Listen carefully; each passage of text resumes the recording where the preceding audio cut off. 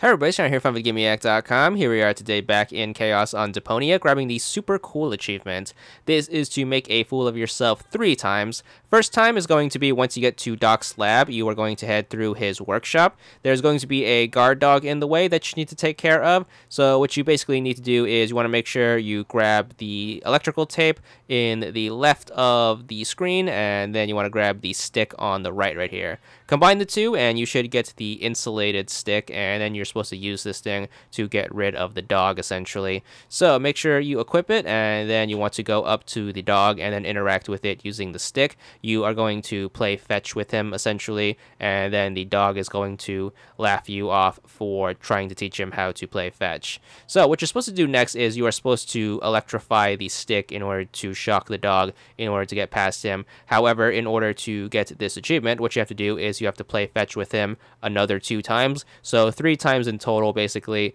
So as soon as you are done teaching him how to play fetch, make sure you interact with the stick 2 more times, and the same thing is going to play out 2 more times essentially. So try to get through it. Of course, you can hammer that B button to skip the text if you don't want to experience the same thing 3 times in a row, so keep that in mind. But that's going to take care of the first step of the achievement.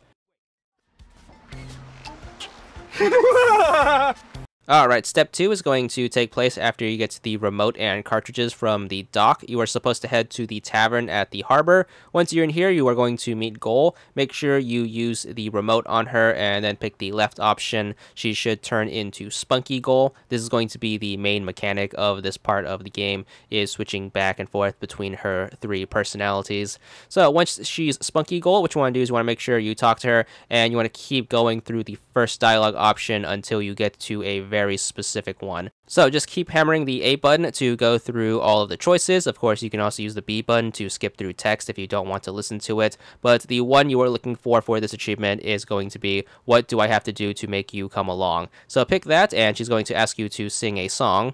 Here comes the dum bum, the dum bum, the dum bum, the dum bum. Dang!